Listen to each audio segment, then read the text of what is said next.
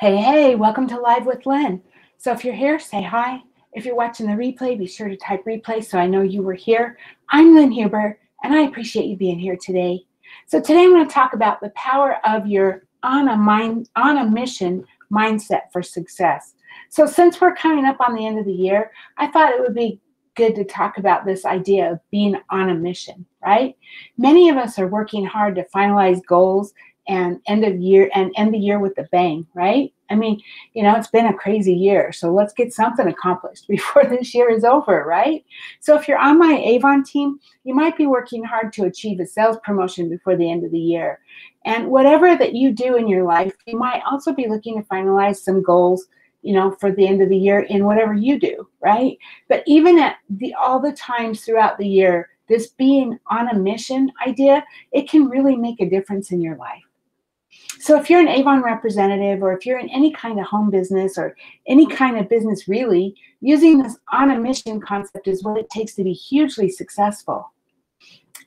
Hi, Krima, good to see you. Thanks for being here. So it really comes down to how you live your life in general. I'm sure you know people who are highly motivated and driven. I mean, it seems like no matter what they work on, whatever it is, whatever the task is in their job or their business, or if they're doing something around the house, there's that sense of purpose and a mission to what they do, right? They want to do their very best. They have purpose and they have deliberateness behind their actions. They exude an attractive kind of confidence that draws you in. On the other hand, I bet you also know people who seem to be going through the motions, and that too usually spreads to all areas of their life. They kind of just do the bare minimum at work, and then when they get home, they just do enough to make it to the sofa so they can spend the rest of the evening watching TV. A conversation with a person like this usually results in spending a lot of time and energy focusing on what's wrong with life, what sucks, right? It's a search about things to complain about. That's not really a good place to be. I mean, and also the bad news about this is that this second type of personality is so easy to fall into if you're not careful. Hi, Anitra, good to see you. I mean, you can become passive and uninterested in life just by hanging around people who are that way. If you're really not careful, it can quickly become a habit. But the good news, you get to choose, right? The good news is that the first type of personality, the on a mission personality, is just as easy to fall into. The only difference is you have to elevate yourself to that level. It doesn't just happen by default. But you always get to choose what direction you want to take. So making the choice to be a person who carries himself or herself with a sense of purpose or a mission is just as easy as choosing the opposite. The key is to find things that you can get charged up about. And it doesn't even have to be all that complex. Sometimes you can start really small. So if you find yourself laying on the couch when you know you should be doing something more productive, all you have to do is force yourself to stand up and pick up a task and get started. I mean, you might have to force yourself because you're comfortable, you want to lay around, you just don't want to do anything, right? Hi, Patty, good to see you. So yeah, sometimes you might have to force yourself, but stand up, pick a task, and get started. One exercise that works really well is you might want to test for yourself that might work is set a 15-minute timer on your smartphone or, with your device, whatever, set a timer. And then pick an activity like tidying up your office and then press the start button.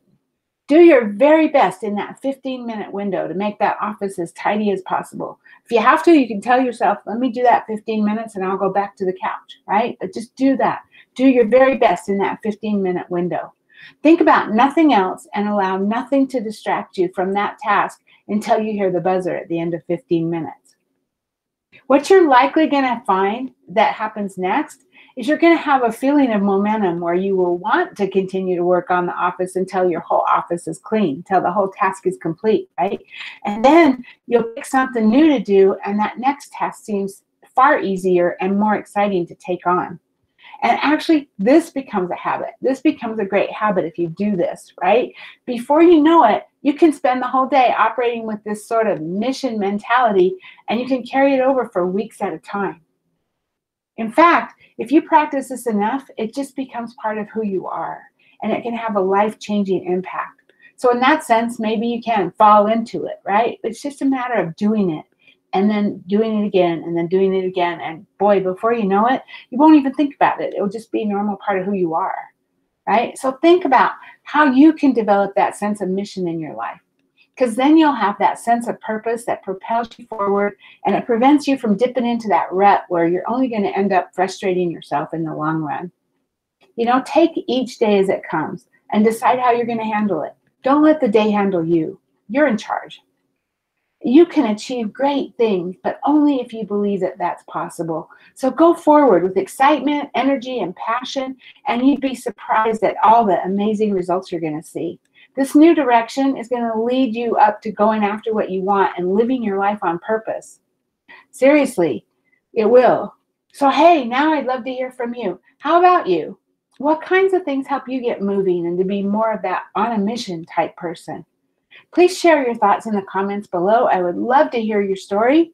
Anitra says, I've been on a mission all week to get my kids' schoolwork done. Yeah, that's a mission. This homeschooling and halfway or, on again, off again with your kids back to school and home, that's crazy. That's crazy. And so you almost have to be on a mission to get that done, right? So thank you for sharing. Thank you all for being here. I have Karima and I have Anitra and I have Patty. And I think that's it. If you're here and you just haven't commented, thank you. I appreciate every one of you. And if you're watching the replay, I appreciate you too. So thanks for being here. I hope you have an amazing day, and I will see you soon. Bye-bye.